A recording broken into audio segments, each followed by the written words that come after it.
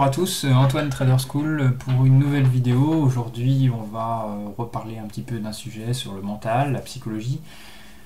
Alors je vous mets tout de suite, je vous rassure, c'est pas une vidéo, enfin je veux que ce soit des vidéos assez simples, abordables, mais avec des points précis et très importants. Si vous voulez réussir en trading, ce que je dis dans ces vidéos là, comme je l'ai dit dans la vidéo avec Raphaël Nadal, avec Sébastien Loeb, si vous ne les avez pas vus, je vous invite à les regarder. Donc là, le but de ces vidéos, c'était de puiser dans le haut niveau, des gens qui maîtrisent le haut niveau, de puiser des concepts qu'on peut transposer très bien au trading, afin de s'améliorer. Ici, je vais vous parler, alors on va parler donc des échecs et des erreurs, mais c'est lié à mon expérience personnelle, donc c'est-à-dire, vous le savez maintenant, moi je fais du trading aussi pour mon propre compte depuis plus de 10 ans, et enfin un petit peu moins de 10 ans, ça fait 9 ans, ça va bientôt faire 10 ans, et voilà, donc c'est clairement, je suis passé par là, je connais ça.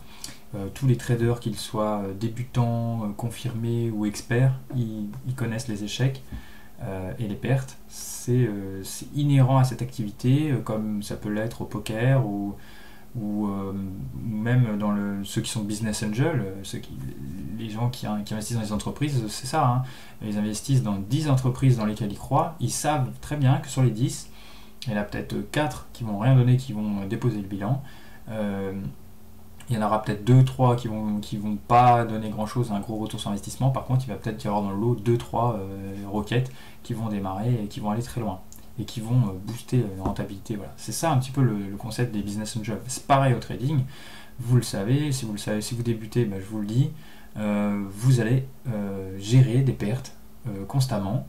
Il y a des trades perdants, il y a des trades qui sont perdants latents mais qui finissent gagnants, il y en a qui finissent flat, et puis il y a des trades gagnants et puis des super trades gagnants. Voilà, c'est comme ça que ça fonctionne. Et puis un dernier point, la distribution des gains est aléatoire, et des pertes, c'est aléatoire, c'est-à-dire que c'est pas parce que vous avez, admettons, une méthode de trading qui vous donne 50% de chance de gagner, voilà, donc ça veut pas dire que vous allez gagner un trade sur 2. Vous pouvez très bien perdre 5 fois d'affilée, puis après gagner 4 fois, puis après reperdre 3 fois, et puis après gagner 6 fois. Voilà, c'est aléatoire. La distribution des gains et des pertes est aléatoire. Maintenant, sur le long terme, vous dégagez un 50% de réussite. Voilà. Donc, comme une méthode de 40% de chance de gagner peut être très rentable avec un bon money management, mais 40%, ça veut quand même dire que vous perdez 6 trades sur 10, ce qui est assez énorme. Donc, si vous n'avez pas la bonne attitude vis-à-vis des pertes et des échecs, ça va être très très dur pour vous d'encaisser les variations de pression et de psychologie liées au trading. Donc voilà, c'est quelque chose qu'il faut intégrer, on va voir ça rapidement. Donc j'ai intitulé ça « Attitude positive vis-à-vis des échecs et erreurs » et donc un passage obligé pour la réussite. Alors, ne pas envisager l'échec, c'est un risque de fragilité mentale, puisque donc vous n'envisagez pas le fait de perdre. Et qu'est-ce qui se passe donc quand votre trade devient perdant? Alors, vous moyennez à la baisse alors que ce n'était pas du tout dans votre stratégie de départ, parce que si ça l'est, alors là c'est différent, mais souvent quand on moyenne à la baisse, quand on est débutant, c'est pas du tout prévu dans la stratégie, et donc ça aggrave même le risque en tout cas, et si le résultat est négatif, ça aggrave la perte. Vous ne respectez pas votre stop de protection si vous en aviez prévu un. Donc là, vous pouvez clôturer votre trade beaucoup plus tard, mais vous allez aggraver votre perte qui aurait été moindre en fait si vous aviez été carré en fait sur votre méthode. Et puis troisième point, vous n'avez ni stop, ni vous ne moyennez pas forcément à la baisse, mais par contre vous gardez votre trade jusqu'à ce qu'il repasse flat ou gagnant. Et alors là, ça peut prendre 10 ans, ça peut vous ruiner, ça peut faire tout et n'importe quoi. Donc voilà, donc c'est une forme de fragilité mentale de ne pas envisager l'échec. Alors, ne pas avoir peur de perdre pour diminuer la pression et augmenter son implication. Si vous n'avez pas peur de perdre, donc vous allez diminuer la pression mentale, puisque vous savez qu'il y a un risque que ce trade soit perdant. Donc vous avez pris des mesures en cas de perte pour que ça soit l'impact soit limité, d'où l'intérêt du stop de protection et du money management. Et donc vous limitez la pression. Et puis, si votre trade tourne mal, ça vous affecte beaucoup moins déjà. Et puis ça augmente votre implication, puisque vu que vous savez que vous opérez dans un univers incertain, au résultat incertain, ça vous demande une implication, une forte implication pour bien réaliser ce que vous avez à faire. Donc le résultat est par définition incertain, d'où le money management, c'est ce qu'on vient de dire. Doute sur le résultat égale concentration sur les moyens à mettre en œuvre pour la réussite.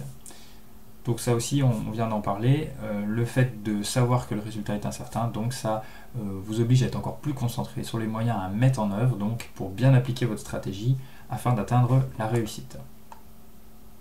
Donc envisagez l'échec, intégrez-le avant même de trader, ça sera beaucoup plus facile pour vous d'opérer dans ce milieu. En deux, l'erreur, donc commettre des erreurs, c'est normal.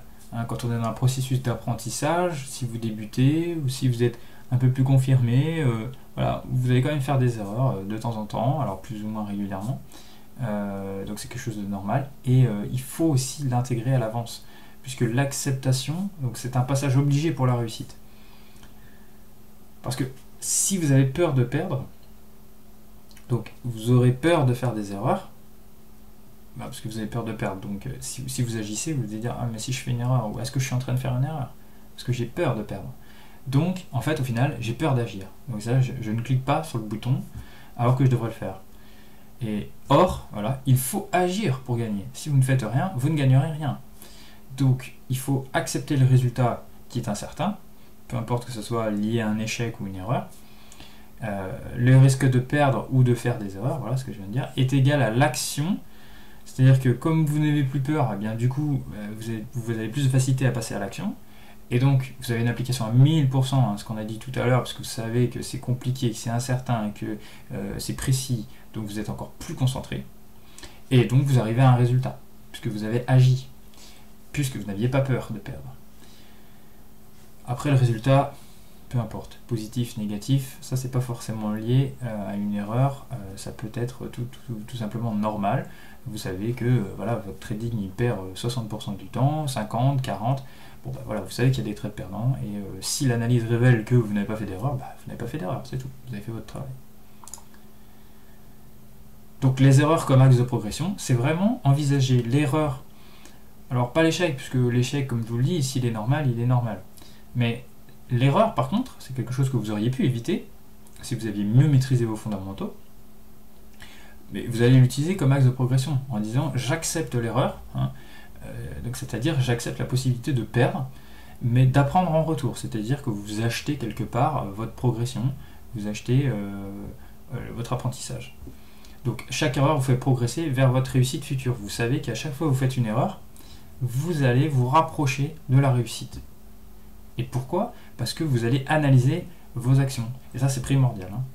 Vraiment, après coup, quand c'est terminé, vous analysez votre erreur. J'ai fait une erreur, ok. Pourquoi j'ai fait cette erreur?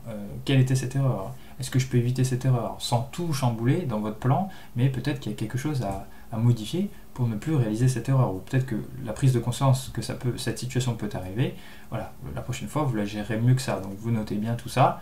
Et donc, le fait de faire ça, eh bien, vous avez progressé. Donc, il y en a qui sont... Enfin, quand on est au summum au niveau de ce point-là, c'est-à-dire qu'on est super content de faire des erreurs. Parce que, voilà, je fais une erreur, ok, ouais, cool. Qu'est-ce que je vais apprendre? Voilà, en gros, c'est grâce à ça, je vais apprendre. Et comme j'apprends, eh bien, je me rapproche de ma réussite. Donc c'est super de faire des erreurs. Voilà. En fait, c'est ça, comme ça qu'il faut le voir. Donc l'exigence au quotidien, donc vouloir progresser en permanence, ça c'est du haut niveau. Hein. L'exigence au quotidien, donc c'est toujours que ce soit à la préparation, à l'entraînement, à l'application de sa stratégie, dans la séance de trading, on est tout le temps exigeant. On cherche à faire le meilleur de nous-mêmes, à appliquer au mieux possible nos règles. Et on veut tout le temps progresser, tout le temps. C'est l'objectif.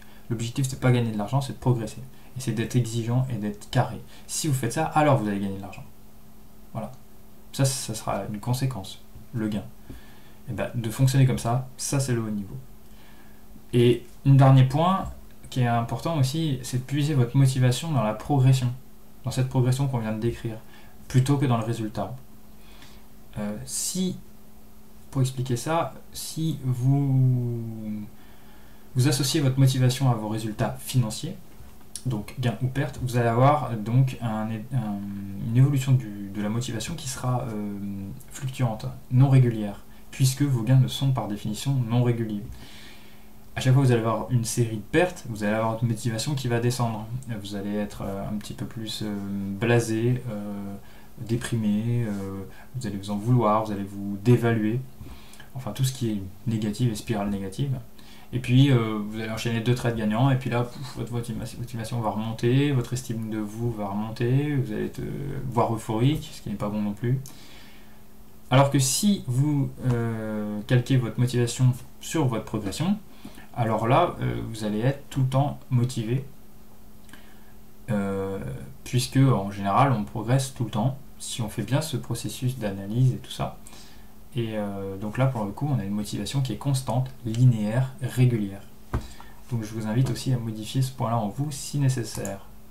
Voilà, bon, pour conclure cette vidéo, donc s'autoriser à perdre et faire des erreurs afin d'agir et par l'analyse de ses actions, progresser. C'est vraiment ce qu'on vient de dire. Douter du résultat final est logique, vu que l'on opère dans un environnement incertain, d'où l'utilité du money management. C'est à ça que sert le money management, c'est à vous protéger de cet environnement incertain, du résultat incertain, irrégulier.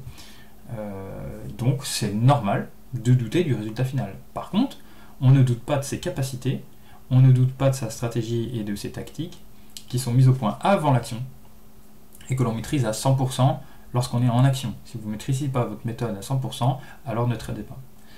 Et la remise en question, c'est après l'action, pas pendant. On ne doute pas, on n'analyse pas pendant le trade. C'est après. Une fois que le trade est terminé, là, on prend un feedback et on regarde, on voit ce qu'on a bien fait, ce qu'on a mal fait. Voilà. Et on trouve peut-être des axes d'amélioration, de travail, d'entraînement. Et voilà, spirale positive, tout ça. Voilà ce que je voulais vous transmettre dans cette vidéo. J'espère que ça vous a intéressé, que ça vous a plu. N'hésitez pas à liker la vidéo, à commenter si vous voulez partager votre expérience ou ce que vous avez ressenti sur cette vidéo. Si vous n'êtes pas abonné à ma chaîne, je vous invite à le faire, puisque comme ça vous serez au courant à chaque fois que je mets des nouvelles vidéos, que ce soit des vidéos comme ça autour du trading ou des vidéos de trading précisément sur ce que je fais. Voilà, je vous dis à bientôt, et puis bon travail et bon trading à vous.